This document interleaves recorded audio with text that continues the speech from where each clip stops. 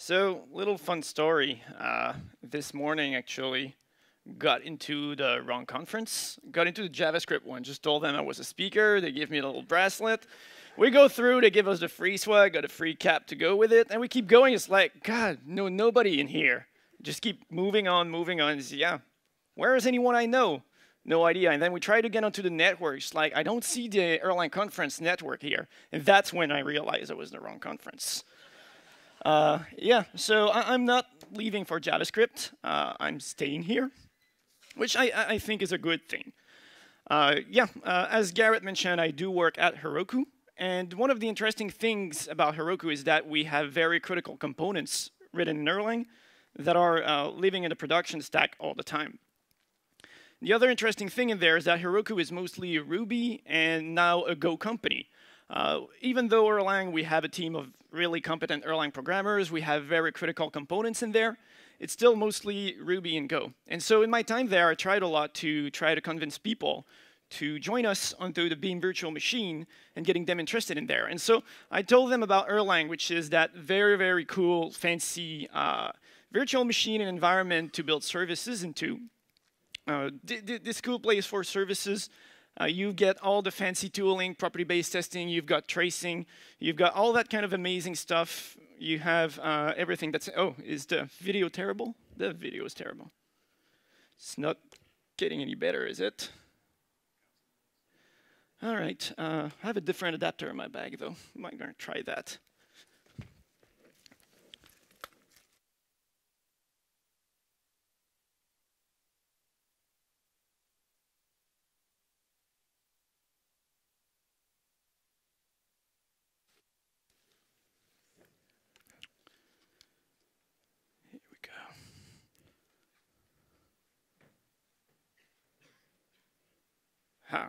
There we go.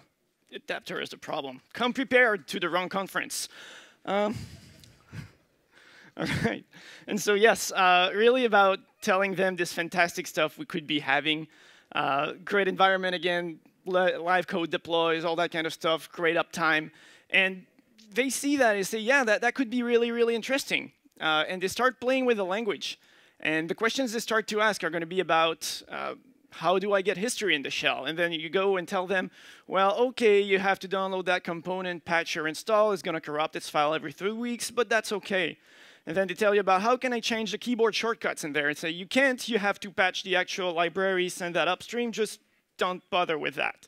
And they might be asking, which database drivers should I be using?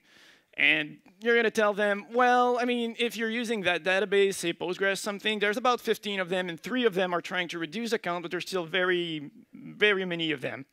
And so you might get other questions and other questions of that kind. How do I run tests after changing a branch? And back then, especially with the old rebar, you had to rm-rf deps ebin, then go rebar get deps compile, and then rebar ct -kip deps equal true -r, and tell them to forget about the warnings and everything. And so what really I sold them was that fancy plane for the future with all the magical tools to make their services, and what they got is that hand crank in there. And what they could think is that the Erlang team within the company is really that bunch of really enthusiastic people, really loving to fly their planes that they have to start by hand. And roughly that's maybe the state we're in a lot of things. We're just really, really good at getting everything hand started. We're still selling this, but we're still experiencing that. And so the tools really that we have, the stuff that makes Erlang shine, you do have the Erlang and OTP model in there. That's the one everyone knows, or most of people know in here. The concurrency, the everything. You've got property-based testing, which is amazing. You've got 3 tools to do it, at least. Quick check, proper, and trick. Most other languages that you're going to play it are going to have one of them, maybe, and it's going to be half as good as any of the 3 we have already. Tracing in production is a thing that I think most people playing with other languages don't even think is a possibility. You don't get to go on a production system and debug it live in most cases, and so that doesn't even come to mind as a feature that is clearly vital. Dialyzer is really good. A lot of people like statically typed language, and without it, they're not very happy. More testing tool, Qt, Conqueror, or mind-blowing for a lot of people. great stuff. And we have really a crap load of libraries about everything, distributed systems and whatnot. Mostly people don't know about them or not necessarily know how to use them. So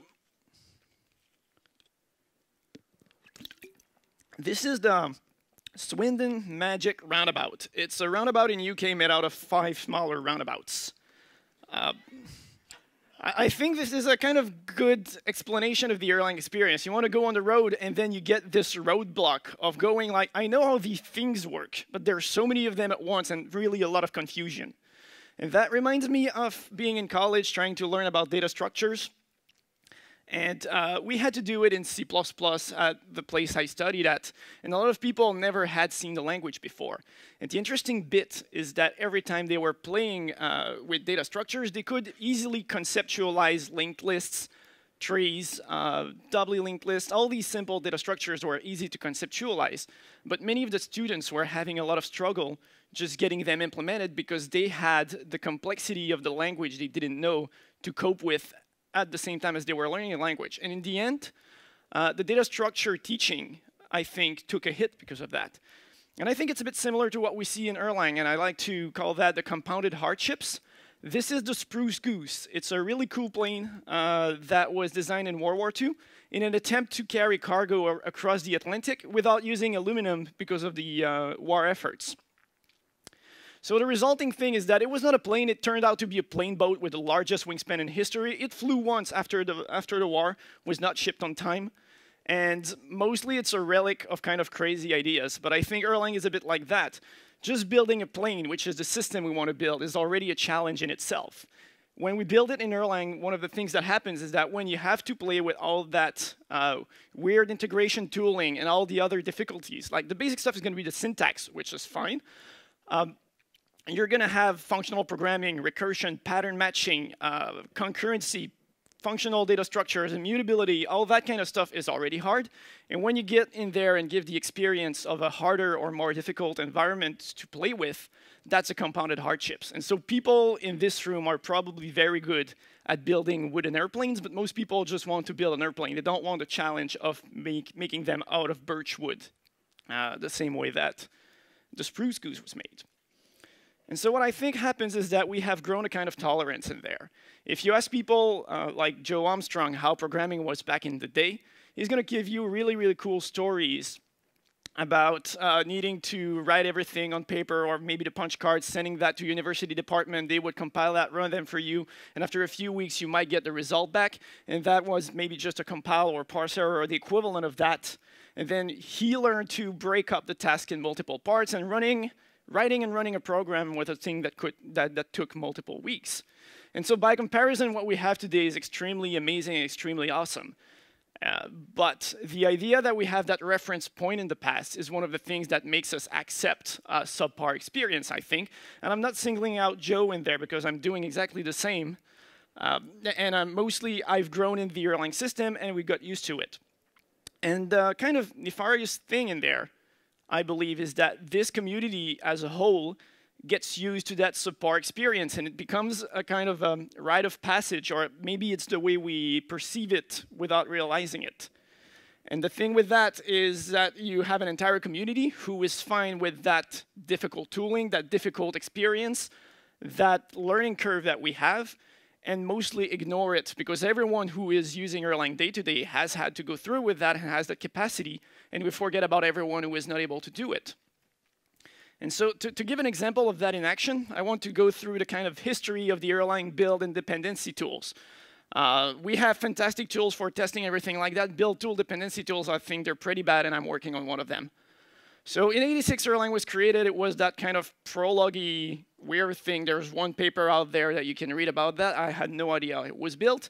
And then from the 90s to the 2000s, it was mostly makefiles. There was no way to get dependencies. You mostly install them somewhere in your system, put them in erlibs, and then try to build a thing, and maybe it would work.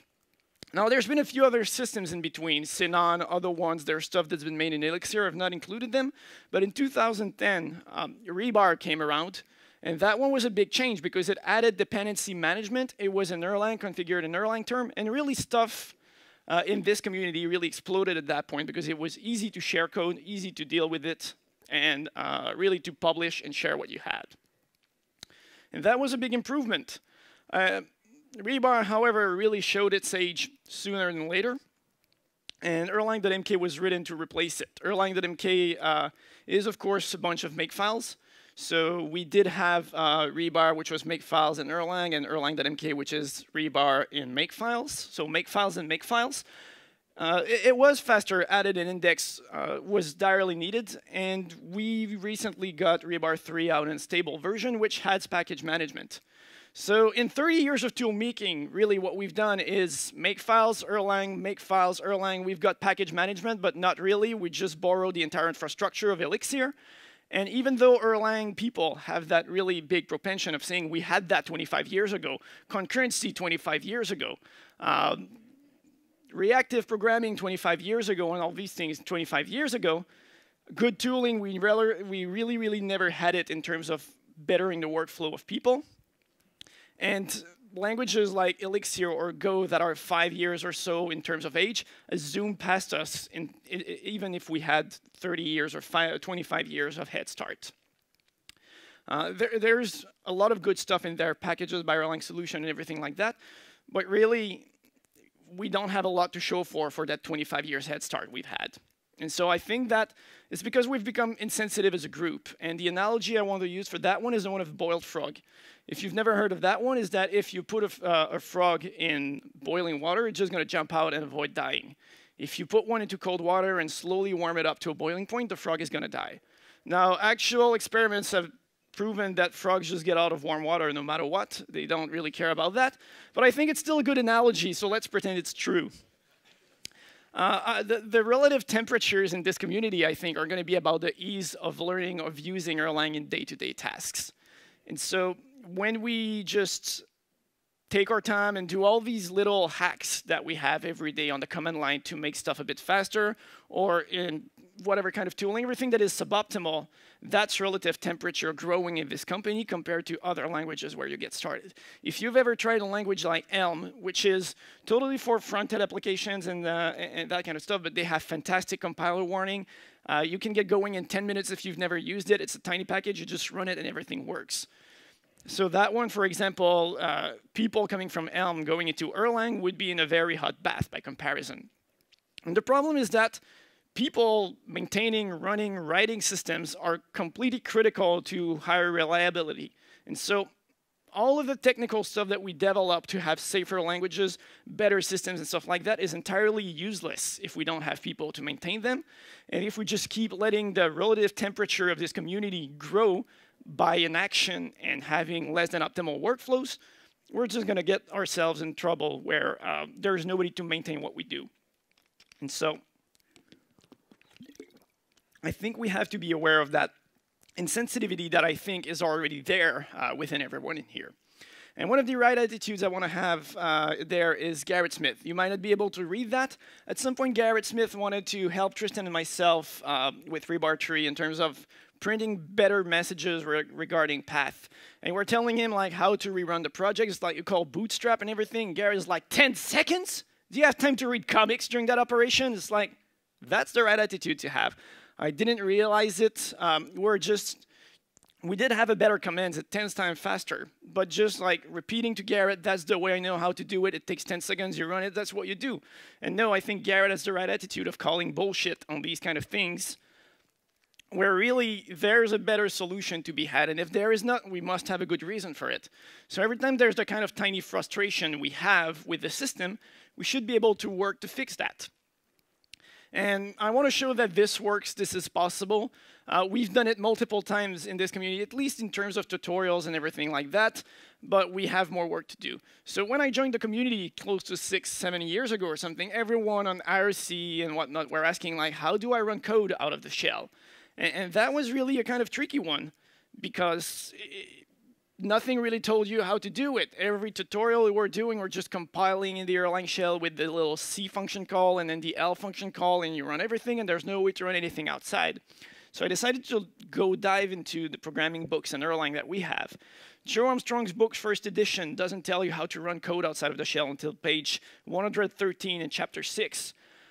Francesco and Simon's book with O'Reilly didn't tell you how to do it until page 289 in chapter 12. Learning some Erlang, my own book, doesn't do it before page 120 in chapter 8. The K&R book in C 2008 edition tells you how to do it in page 6. So really, how come we didn't have a better experience in there? You have to learn the entire language before you're able to even run a program, show it to someone, install it somewhere, display it without some really, really janky invocations. And that's pretty bad, but it got resolved with time. We got the thing going, and right now, pretty much nobody asked a question. You're going to know about e-scripts fast enough, or you're even going to build a release really quickly. After that, the big question became, what is OTP? And everyone had this kind of bunch of modules randomly scattered in a directory with no dependency because nobody had dependency management tools. And you saw that thing where everyone told you the fancy Erlang people in big corporations are using OTP. They have that stuff that's really there. You looked at the documentation. Nobody really knew how that worked. And it was a bit of a problem. Eventually, there were blog posts, websites helping, books, and everything like that, and things really got better. And now most people know about OTP. And it's important they know about it within the first week, or even within the first day. The next big question was, how do I build a release? And really, even today, that one is not that easy. If you go look into the OTP documentation and you look at target system, there's stuff in there that looks like black magic. I still don't know if that page of documentation has to do with an actual tool or something. It's just a definition of a structure. It's not very clear. And back then, you had to work with systool. You had to work with reltool. It was that big, big, scary thing. And for the longest time, what everyone would do is just copy-paste that reltool configuration from a rebar.config, or someone would build a config, put into their project, and hope it worked for them. And if it didn't, it's like, well, screw that. I'm going to run this in a screen session or something. And that was not a great way. Eventually, Tristan Slaughter and Jordan Wilmer took stuff out of Sinon, which were the build tool, and made Relics out of it. And now Relics really makes releases easy. Everyone in Erlang uses it. Every tool in Elixir seems to be built around it. And people can build releases within a day or so. But we went from what was maybe a year and a half before you use your first releases to being able to do it within the first week of learning the language. And that's been a great improvement that we've had, and there's a lot more we can do. Right now, a lot of the frequently asked questions we have are probably, how do I do real ops? That's really hard. The stories from Ericsson is just like, you test the live code update as much as the regular code, all that kind of stuff. Nobody really knows how to do it. XRM and Elixir does it. There's plugins to do it in Rebar 3. I think they need to be discovered. But we're starting to get solutions there, which back then were just like, it's so much effort, don't even try. And now it should be a thing that really soon, I think, will get into the workflow of everyone. That's a great improvement. How do I make my own hex mirror? And that one is interesting because it's a problem both in Elixir and in Erlang. And the other interesting thing is that if we looked at releases in OTP, it's just like the big corporate people are doing that. How do I do it at home?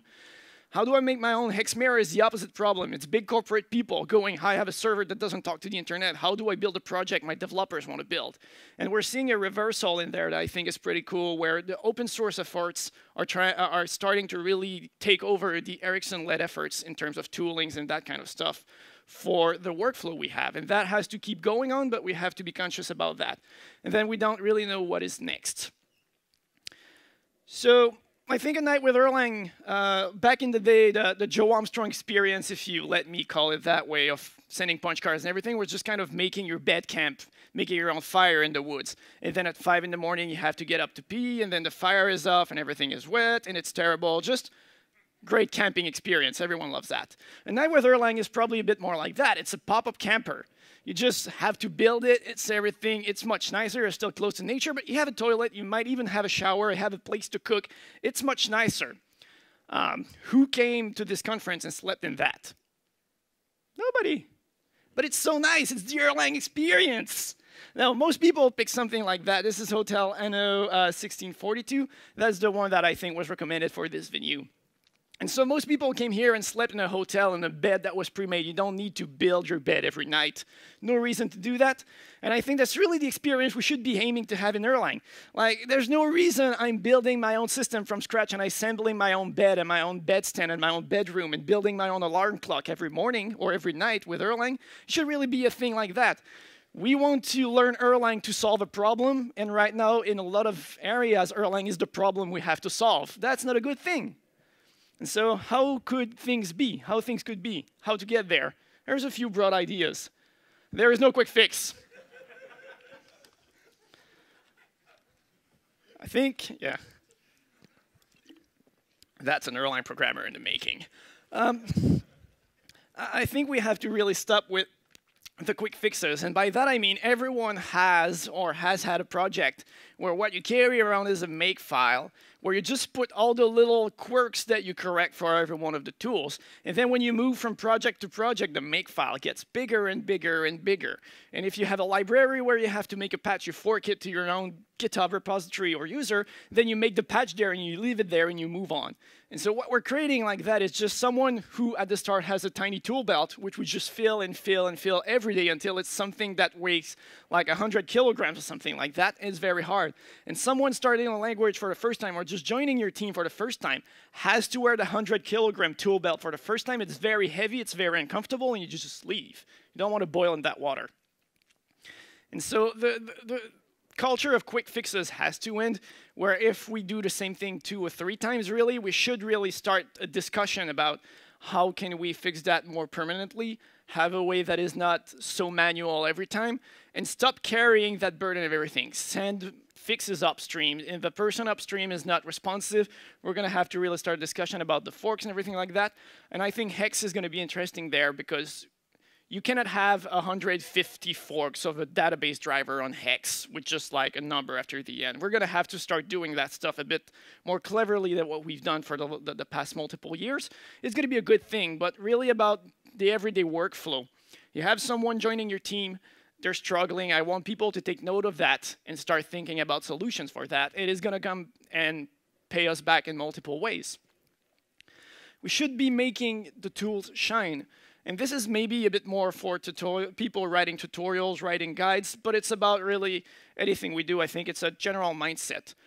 The really awesome stuff with Erlang is going to be, yes, the programming model. It's going to be, yes, OTP, but it's going to be tracing. It's going to be property-based testing. It's going to be the community, the libraries, the kind of mindset you have where academia meets the industry, and you have really, really clever people in the mailing list and the chat rooms that do fancy stuff on the edge of research. And that's a very, very valuable thing. But every time we learn Erlang, we've all done that little exercise where we build a database with the recursive functions that you call with CMyDB, and then you run it there and you see the database, say, cool, I wrote a database that I'm never going to use ever again.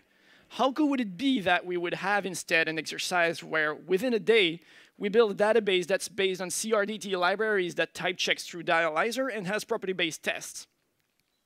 Like, it would be pretty cool. Right now, it seems impossible. I think most people here don't even have a property-based testing suite or something like that, right? And it could be really an interesting approach to take. How do we get there? That's really a good challenge. But part of it is making your own tools shine, I think. Everyone here who is writing a library, is using a library, has seen the frustrating parts of that. First thing a library should have is really the simple documentation. Tell me what the library does, why should I care, how should I use it, when I should use it, and where to look for more information. If you're not able to answer these 4 or 5 questions, you're not giving any hope to newcomers. Just getting to that GitHub page where the only thing you see is a README, that's the default template, and the library doing that, build it with rebar3compile or make, it's just garbage, and it's, I think, a lack of respect to your users.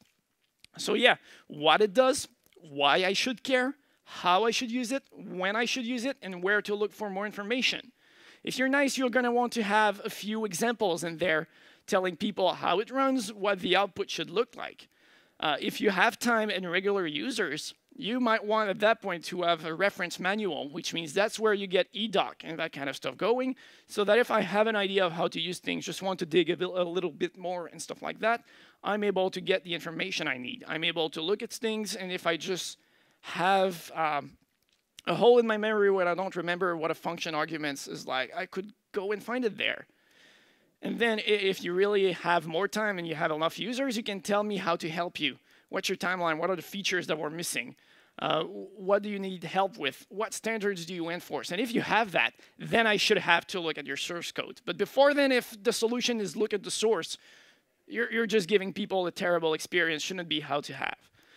So that's really it for the basic documentation. But there's a lot of stuff that we have to do there otherwise.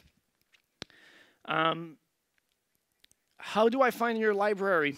You need to have visibility. GitHub is a terrible place for visibility. Have you used GitHub search? It is pretty bad. You're looking for code and you're going to find code, but not the code you want. You might want to search for Google. You're going to find 25 forks. They all have different patch levels. You don't know what you get.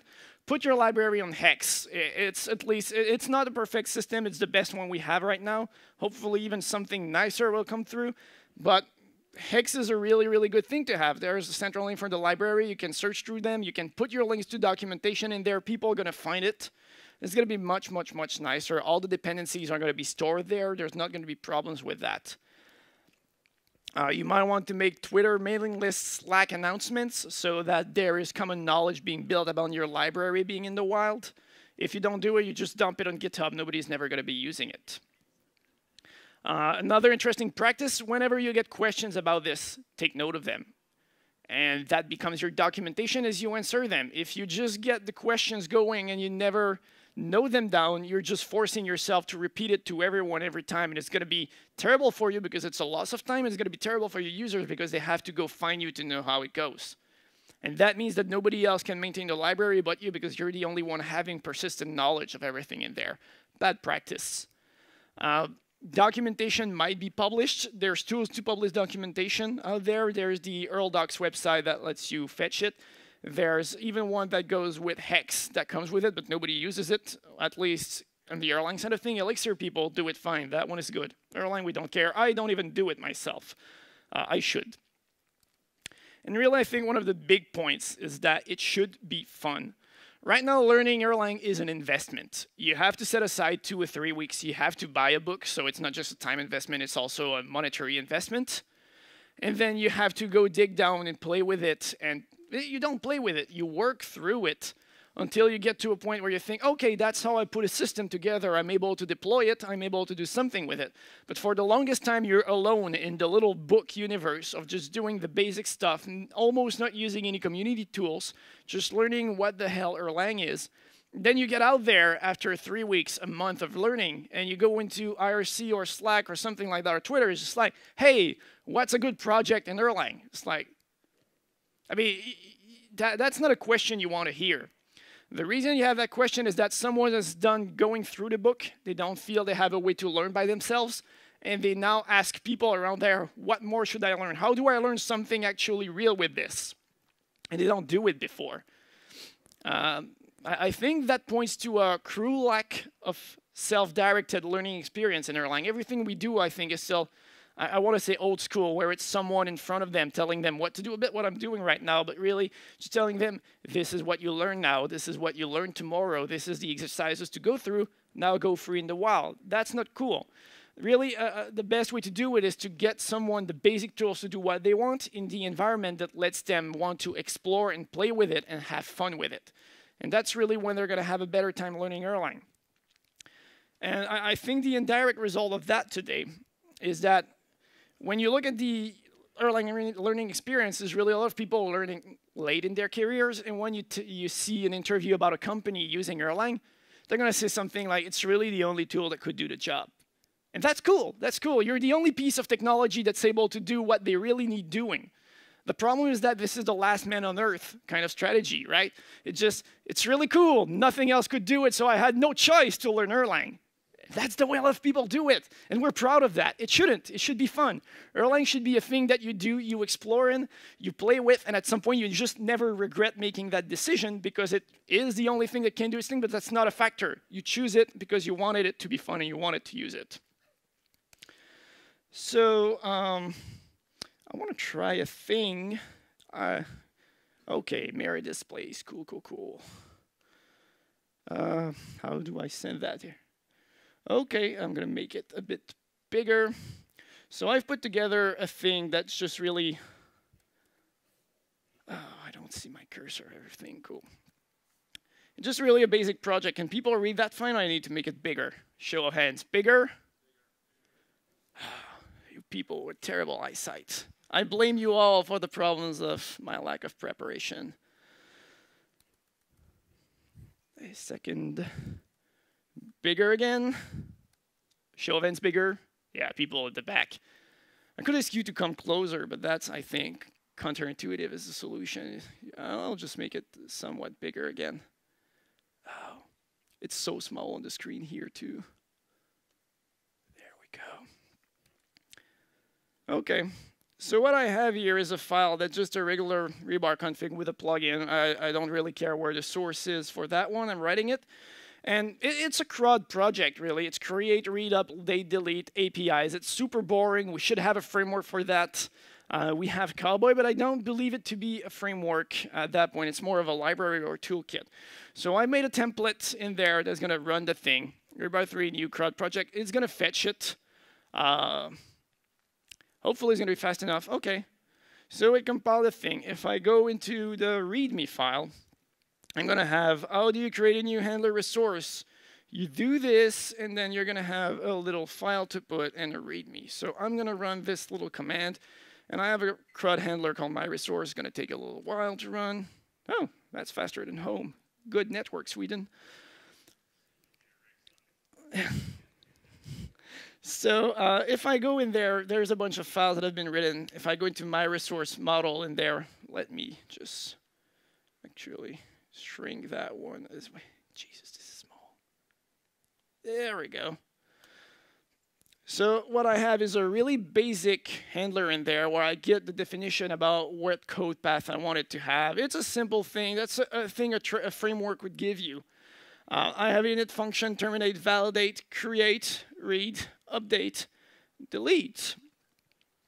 And that's the end of it. If I just go to the thing and oh, that's the part that takes a bit longer, I guess. Yeah, it's not your network. It's me not knowing my demo well enough. It might be your network as well. So packages are a bit faster, but yeah.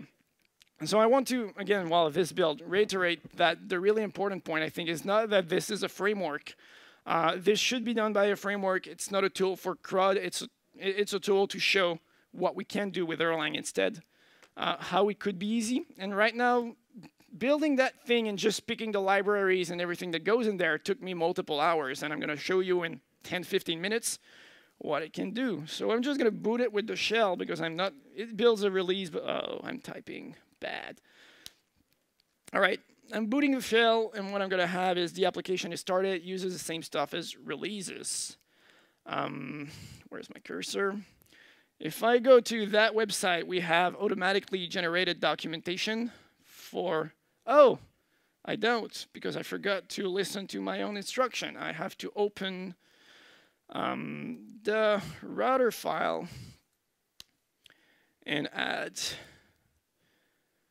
my resource model in there. I'm gonna restart it actually because I think I haven't set that stuff right. Okay, now it runs. Where's my other tab? There we go. I have API docs for, and that's gonna be small, but I don't know that I can, yeah, make it bigger and unreadable. So delete operations, get operations right now. I want to try them. Try it out. It tells me there's a 404. I want to post the content instead. Yes, try it out. The content has been written in there. The API is being tested. That's existing tools. I wrote none of that. It's really not a big thing. It's just that you have a quick way to test it. What we see in the background happen is that we have colored logs coming with it. You have errors and everything. Logging is taking care of you. Showing lagger right now. Cool. We have lagger. It's being pre-configured for everything I need. Other cool stuff we might have in that one is that if I do rebar 3 check, which is an alias for command, compiling a PLT. Actually, I have a faster one going because I knew that would be a problem. There we go. I think that one is pre-compiled. Preparing for listen networks. Yeah, okay, so that one is not being used right now. There's probably a file missing or something. Let's go back to, I prepared, but not that well. Okay. Rebar 3 check. We're going to wait through that little thing. Does anyone have interesting stories and blah, blah, blah. Shouldn't be that long. It's much faster than it was. And really, what we have, you're already seeing there, the cross-reference analysis already took place on the third line of the execution. So xref does a quick check. We do have dialyzer going in because everything that we could see in there is already, where's my cursor for the mouse? There. Everything is already type checked for that one. And if really I open something like in my models, I go to, not my models, I want to go to my backends because I decided to use non-standard directory. That's an A.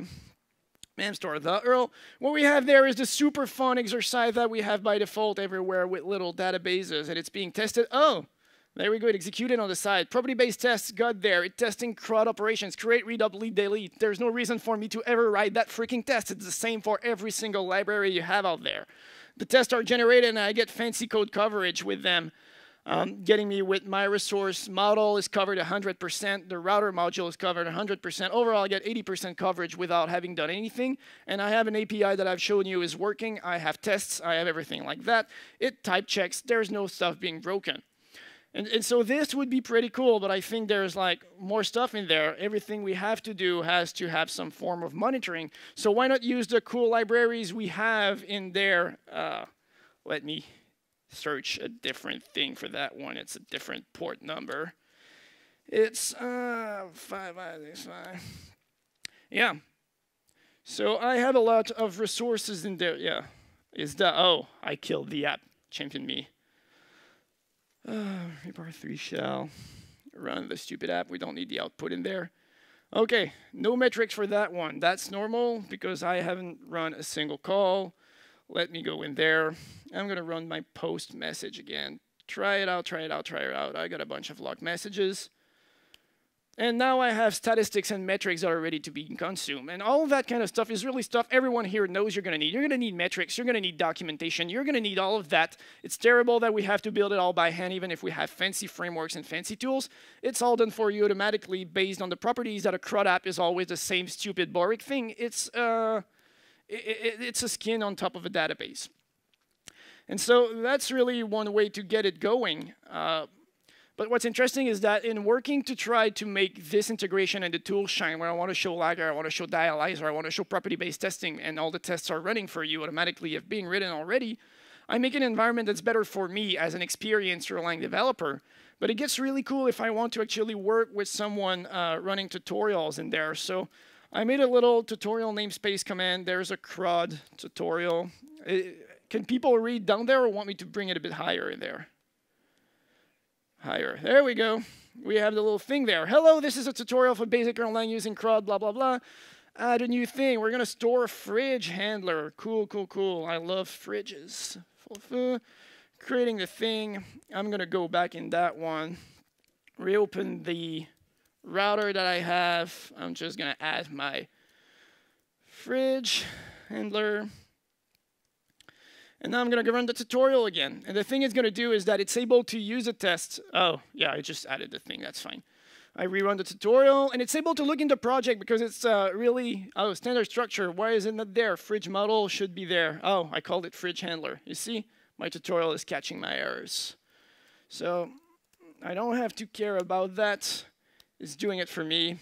It's added in there. So, oh, we have the exercise database thingy. A deleted database gives me the specification I have to implement it. That's a tutorial everyone has been doing for years. I don't care. I saved it before. Yes, I want to write to the file. I don't want to write it all in front of you. That's boring.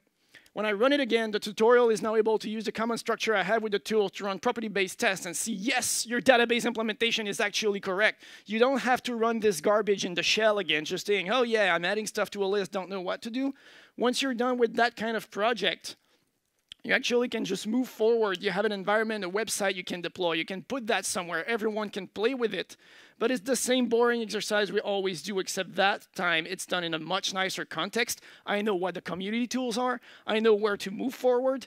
And someone can easily glue something in there about making the same tutorial, but for really property-based testing. And so if I do have my thing there, and I had the, what was the other one called? Recipe. model, because I'm going to store recipes and stuff like that. And then I could have a thing that, oh, I'm still adding it. I could have a thing that really asks me to recommend food that I have in the fridge to make a meal, and all the recommendation systems. There's a really clear path forward for self-learning.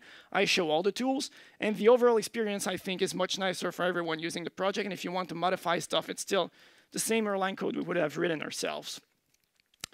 So really, I think that's what I wanted to show for this little demo. It's an idea. It's not a final thing, really. It's a proof of concept. We should have something nicer, I think, overall. But I'm interested in finding solutions. If you're interested in finding solutions, also, you can come and see me or just experiment on your own. I think there's really cool stuff to be done and much better improvements to be had into our everyday workflow that we have. Thank you.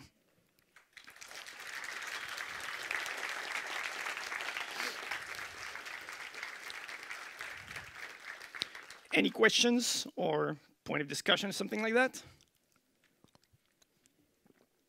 No questions. Was it that boring? All right, then. Oh, you do have questions. I didn't see that. Oh, yeah, there's one there. Yes.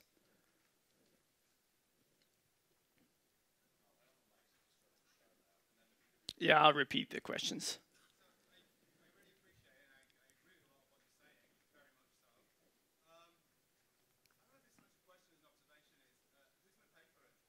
Who?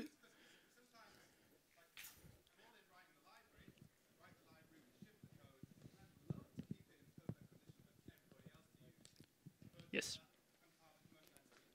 Yeah, so the question is, who's going to pay for that? We're fine with writing the libraries, deploying them, but then maintaining them, putting them in good condition, writing documentation, who's going to pay for that?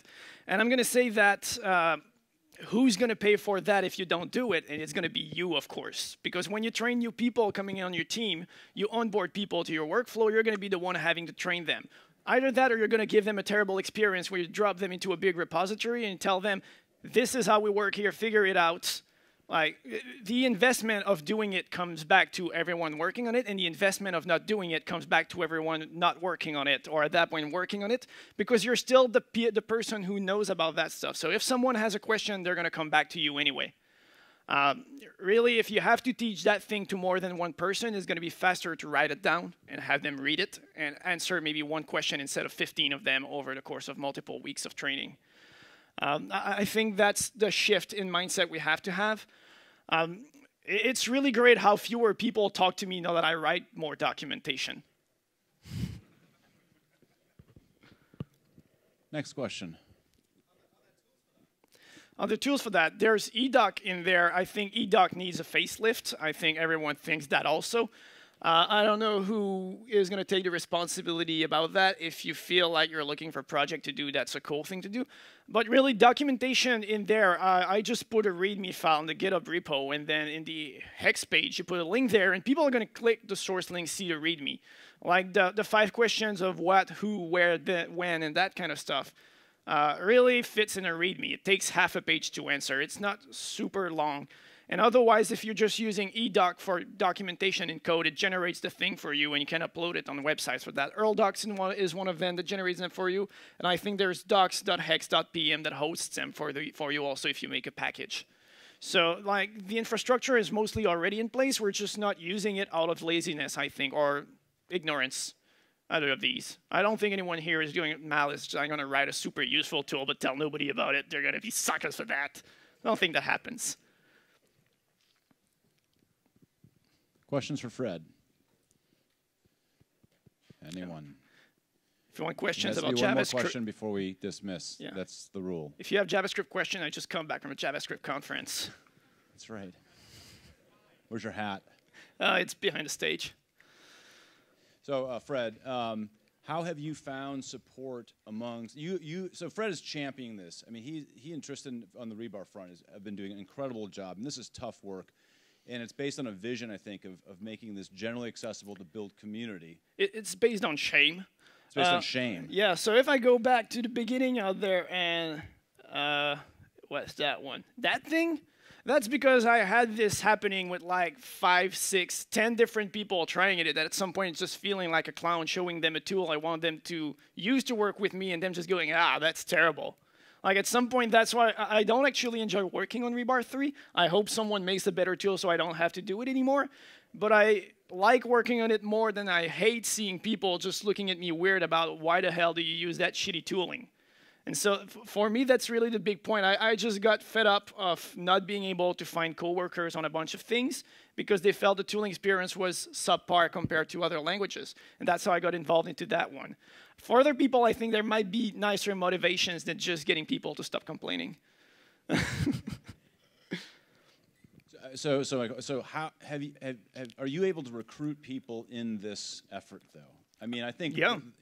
Yeah, we have. I mean, we now have a new core committer on Rebar 3, which is Alasdair Sullivan, and we're getting more and more open contributions from people. And I think part of that effort is also one of the things we can do better, which is when someone opens an issue, one of the approaches to take, instead of just like, I'm going to fix that in 2 weeks or something, is just, here's how I think it could be fixed. Can you please help us do that?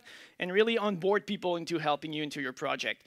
If you as a project owner kind of maintain that authority of, I'm doing everything, I know what I'm doing, let me do it, I'm going to do it better, you're never going to get help. And it's about changing the attitude and the openness you have in people approaching you with comments and with help and giving them guidelines. And really, I think the idea is to become an enabler of people helping you fix the tools rather than just someone who does all the work for them for free. And at that point, I think it does change the perspective a bit, and we're trying to get more and more help. And there's a bunch of tasks. If people want to work on Rebar 3 or something like that, there's a few tasks labeled for beginners. Otherwise, you can ask us. But I think the same stuff is going on with Mix in the Elixir community and stuff like that. So multiple projects are looking for people. If you have a bit of a hole in your schedule, just want to know how the sausage is made, it's probably a decent way to get through it. Any other questions? Let's round of applause for Fred Hebert.